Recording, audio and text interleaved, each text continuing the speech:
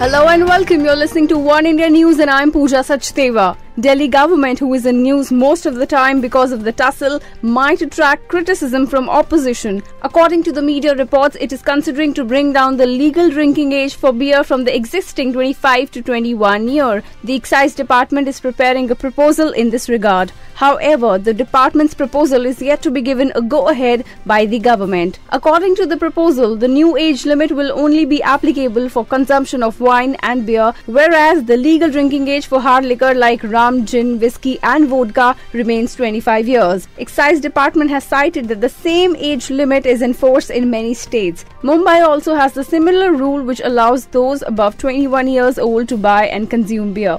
They also said that if this proposal gets the government nod, it might be tabled in the upcoming budget session scheduled to be held later this month. That's all for now, but don't forget to subscribe us on One India News. Take care.